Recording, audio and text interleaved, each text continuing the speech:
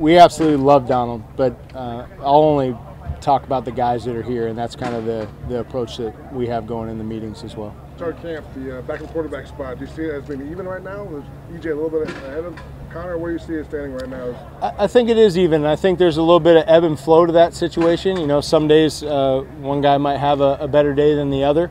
We're not going to adjust the reps accordingly and try to play that back and forth game. I like guys to develop some consistency in their pattern. That's why you see the rotation the way it was the last couple of days. We'll switch it in the next couple of days. It's going to be a very fluid situation for quite a while here in the preseason. I think you can tell when somebody enjoys what they're doing. And I can't speak to the past couple of years for EJ, but I know he's enjoying himself now. And when you enjoy what you do for a living, you can show up each day with the right attitude and approach. And he's certainly done that each day, found a way to get better each and every day. I think maybe other than center, everybody on the offensive line has to be ready to play the shell game a little bit, you know, and Marshall certainly embodies that. He's done a really nice job filling in at left tackle right now, and we certainly have been impressed with the way he's handled the competition he's going against every day in Khalil. So we're pleased with where he is.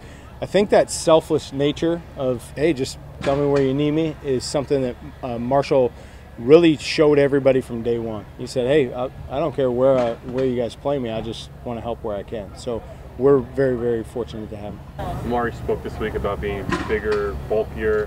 Have you seen his developed physique translate onto the field so far in camp? Yeah, I think at route tops, you know, when you're a little bit more sturdy at route tops and you have that natural hand fighting with DBs, it helps you stay a little bit more in balance. It certainly helps you come back to the ball and play through the ball stronger. Those are two areas that I can say I've seen a big difference with Amari. And you know, holding his route path, you know, as you're hand fighting down the field, whether on vertical routes on a go or you're trying to hold your stem on a slant. When you have a little bit more girthy, a little bit more strength, it's harder for the DBs to knock you off course. After each season.